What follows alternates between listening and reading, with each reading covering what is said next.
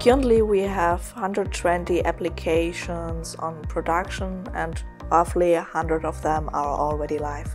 Before low-code was brought in, Lidl being a big multinational chain, there's a lot of business processes that run on Excel, emails, even paper sheets to the stores. That was mostly how our departments did their processes, facility management, logistics. They all have these bunch of Excels and they print sheets and they send it to the warehouses and to the stores. And low-code really gave us the possibility to first bridge the gap. In Portugal, the order control application is the one that for certain we developed and add more value to the company.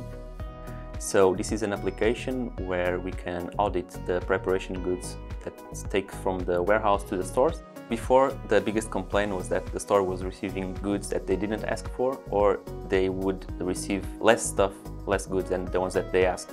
And the goods were missed somewhere between the preparation and the shipment to the store. So we developed this application, this solution, to try to find out where was the problem. This solution is a progressive web app developed in Mendix and available on the mobile devices that exist on our warehouse. And with this application, besides saving much money to the company, the goods now are being better prepared, let's say. So there are less goods missing, and we also improve our stocks. One of my favorite applications is a solution that we've built for the very complex process of withdrawals and recalls within our stores. So it's a very inefficient process, or it was, because now with the solution we have added a lot of value. Development of this application took about 4 months and we are planning to go live by the end of 2023. The international rollout will take place soon after.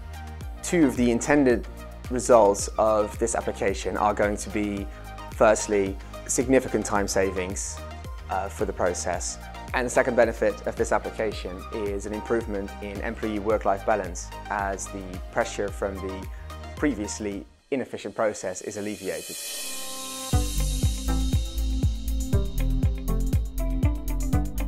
We'll be releasing an app, we call it the cleaning app. To give an example, the process in our stores, we have some what we call the module cleaning. So it's a deep cleaning that happens maybe 3 or 4 times a year. This happens during the night.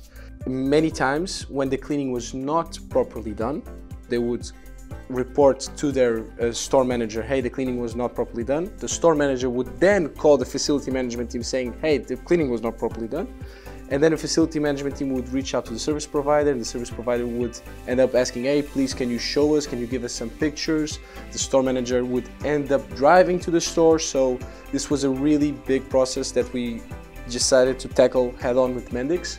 We created a Mendix app, which the facility management manages the modules in a back office, which enables a checklist that the store sees to be dynamic. So the stores only see the modules that they have. It's not a static checklist, and they schedule the cleanings in the back office. They receive an automatic notification when this happens, and when the cleaning happens, with the Zebra device, they can see the cleaning, and when something's not properly cleaned, they can take a picture and send it directly to the facility management teams.